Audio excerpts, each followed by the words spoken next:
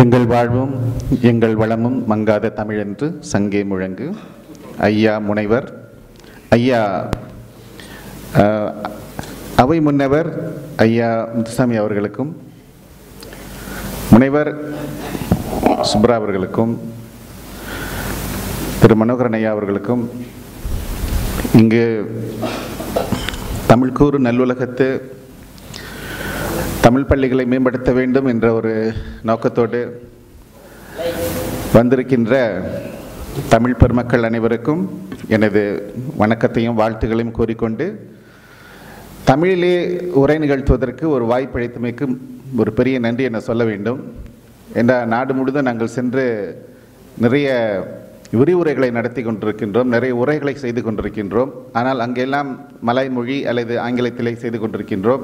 இது ஒரு அரிய வாய்ப்பு என்று நினைக்கின்றேன். அதற்கு முதல் நன்றி. சரி, முதலில்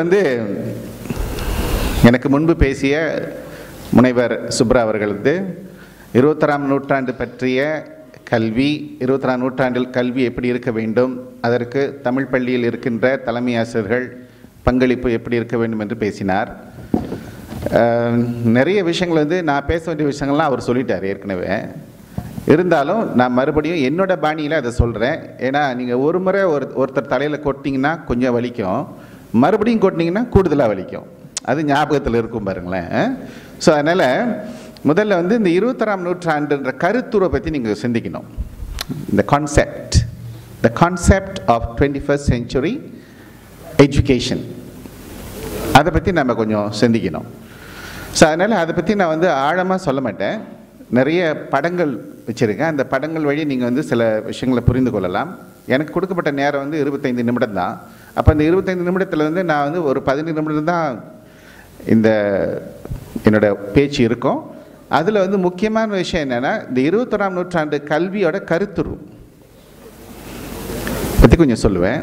அடுத்தது நம்ம எப்படி இந்த 21ஆம் நூற்றாண்டு கல்விக்கான நம்மளை தயார்படுத்தி கொள்வது, மாற்றங்களை ஏற்றுக்கொள்வதற்கு எப்படி தயார் நிலையில் இருப்பது என்பதை பற்றி தான் நான் பேசுவேன்.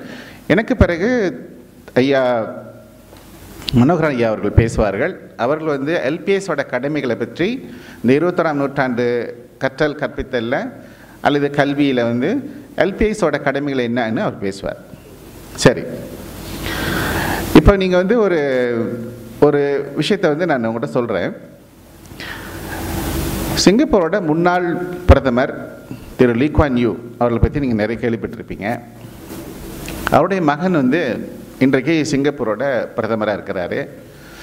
அவர் அண்மையில் சொன்ன ஒரு விஷயத்தை ஐயா மனோகர் சார் கிட்ட பகிர்ந்து கொண்டார். அதை நான் இப்போ உங்கள்கிட்ட சொல்கிறேன். அப்போது திரு லீ குவான் யூ அவர்கள் அவரோட மகனுக்கு அரசியல் நுணுக்கங்கள் எல்லாவற்றையும் அவருக்கு சொல்லி கொடுத்துட்டாராம். ஒரு நாட்டை எப்படி நிர்வாகம் செய்வது, மக்களை எப்படி அணுகுவது என்ற வித்தைகள் எல்லாம் அவருக்கு கற்றுக் கொடுத்துட்டாராம் மகனுக்கு. ஆனால் மகன் ஆட்சிக்கு வரும்பொழுது, அவர் 21ஆம் நூற்றாண்டில் தான் ஆட்சிக்கு வந்திருக்காரு பாருங்க. அப்போ 21ஆம் நூற்றாண்டு எந்த காலகட்டத்தில் தொடங்குது சொல்லுங்க? 2000க்கு பிறகு. அதற்கு முன்பு 20ஆம் நூற்றாண்டு. அப்போ 2000க்கு பிறகு அவர் ஆட்சிக்கு வரும்பொழுது அவர் அவங்க அப்பா சொல்லிக் கொடுக்காத ஒரு விஷயத்தை அவர் பார்த்தாராம். அதாவது இந்த 21ஆம் நூற்றாண்டு மக்களுடைய சிந்தனை என்ன, அந்த சிந்தனைக்கு தகுந்த மாதிரி எப்படி நிர்வாகம் செய்வது மக்களையும் நாட்டையும் என்ற ஒரு இதை அவங்க அப்பா சொல்லிக் கொடுக்காம போயிட்டாராம் அப்படின்னு ஒரு பேட்டியில் இன்றைய பிரதமர், அதாவது லீ குவான் யூ அவர்கள் மகன் சொல்லியிருக்காரு. அப்போ அதுலேருந்து என்ன தெரியுது உங்களுக்கு? இந்த 21ஆம் நூற்றாண்டுன்றது ஒரு யுக மாற்றம், ஒரு சிந்தனை மாற்றத்தை நோக்கி நகர வேண்டிய ஒரு காலகட்டத்தில் நம்ம இருக்கிறோம். ஸோ பழைய சிந்தனைகளை ஒரு ஓரமாக எடுத்து வைத்துவிட்டு ஒரு புதிய சிந்தனையை ஏற்றுக்கொள்ள வேண்டிய ஒரு மனோபாவத்தில் நம்ம வரணும். இப்போ கல்வி கூட அந்த மாற்றத்தை நோக்கித்தான் நகர்ந்து கொண்டு இருக்கிறது என்பது நிதர்சனம். அதை ஏற்றுக்கொள்ள வேண்டும். சரி, இப்போ நீங்கள் இதெல்லாம் பாருங்கள். நீங்கள் படிக்கிற காலகட்டத்தில் அல்லது 20ஆம் நூற்றாண்டில் தொடக்கத்தில் இருந்த காலகட்டத்தில் வந்து இந்த மாதிரி பொருள்லாம் வந்து பார்த்துருக்க கூட மாட்டோம் நம்ம. அப்புறம் 20ஆம் நூற்றாண்டின் ஆரம்ப 20ஆம் நூற்றாண்டு இறுதியில் வந்து இந்த பொருள்லாம் வந்து மக்கள் பயன்படுத்த ஆரம்பிச்சிட்டாங்க.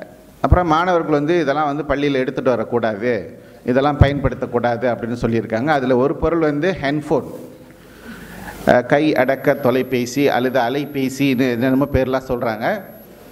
இதெல்லாம் வந்து ஒரு காலகட்டத்தில் வந்து வகுப்பறையில் பயன்படுத்தக்கூடாது, வகுப்பு எடுத்து வரக்கூடாதெல்லாம் சொல்லிகிட்டு இருந்தாங்க. ஆனால் இன்றைக்கு இந்த 21ஆம் நூற்றாண்டில் அது வந்து ஒரு பாட துணை பொருளாக இன்றைக்கு பயன்பாட்டுக்கு வந்துருச்சு. நான் சொல்கிறது ஹெட்ஃபோனுங்க. ஹெட்ஃபோன் வந்து ஒரு காலகட்டத்தில் வந்து பள்ளிக்கு எடுத்துகிட்டு வர முடியாது, பயன்படுத்த முடியாது மாணவர்கள். இப்போ அப்படி இல்லை, அதை நோக்கி நம்ம பயணம் செய்கிறோம். ஏன்னா இன்றைக்கு வந்து ஒவ்வொரு மாணவருக்கும் ஒரு ஹெட்ஃபோன் கையில் இருந்தால் அதுலேயே அவங்க படிச்சிருவாங்க. அந்த லேப்டாப் கூட தேவையில்லை, லேப்டாப் ஒரு அவசியமே இல்லை இனி வர காலகட்டத்தில். ஏன்னா அதுதான் இன்றைக்கு வந்து 21ஆம் நூற்றாண்டோட புரட்சி, அதில் ஒன்று. ஸோ அடுத்தது நீங்கள் பாருங்கள், வைஃபை அப்படின்னு சொல்லி எல்லா பள்ளிக்கும் நீங்கள் வந்துருச்சு. வைஃபை தமிழில் என்ன சொல்லுவீங்க? வைஃபையை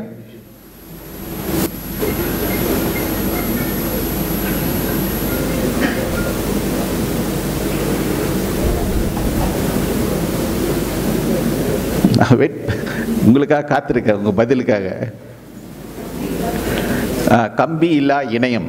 சரி, கம்பி இல்லா இணையம், வைஃபை. ஸோ இன்றைக்கு வந்து எல்லா பள்ளியிலையும் வந்து வந்துடுது. வீட்டுக்கு வீடு வந்து இங்கே வைஃபை வந்துடுது. எல்லோரும் ப்ராட்பேண்டோடு சுற்றிட்டு இருக்கோம். என்கிட்ட கூட இருக்குது. அதோட அவசியம் வந்து அவ்வளோ முக்கியத்துவம் வாய்ந்ததாக இருக்கிறது. இன்றைக்கு வந்து பள்ளியில் வந்து வைஃபை இல்லைன்னா பாடம் கூட நடத்த முடியாத ஒரு சூழல் ஏற்பட்டுருச்சு. இந்த மாற்றத்துக்கு வந்து நாமளும் தயாராக இருக்கணும். அதான் 21ஆம் நூற்றாண்ட கல்வியில் இதுவும் ஒரு மாற்றம் தான். அதையும் நம்ம ஏற்றுக்கொள்ள தயாராக இருக்கணும். சரி, இங்கே பாருங்கள், நூலகம். இது வந்து ஒரு காலகட்டத்தில் வந்து பள்ளிக்கு பள்ளி நூலகங்கள்லாம் இருந்தது. இன்றைக்கு 21ஆம் நூற்றாண்டில் வந்து இந்த மாதிரியான நூலகத்தின் தேவை கூட இல்லாமல் போயிடும். ஸோ காசை நிறைய செலவு பண்ணி இந்த மாதிரி நூலகங்கள் எழுப்புறது கூட 21ஆம் நூற்றாண்டில் அவசியம் இல்லாமல் போயிடும். ஏண்டா எல்லா புத்தகங்களையும் கணினிக்குள்ளேயே ஒரு ஐபேடில் அடக்கி தூக்கிட்டு சுற்றிக்கிட்டு தெரியலாம். அங்கே தான் போய் வாசிக்க வேண்டிய அவசியமே இல்லை. இது உண்மைங்க, இது ஒரு யதார்த்தம்.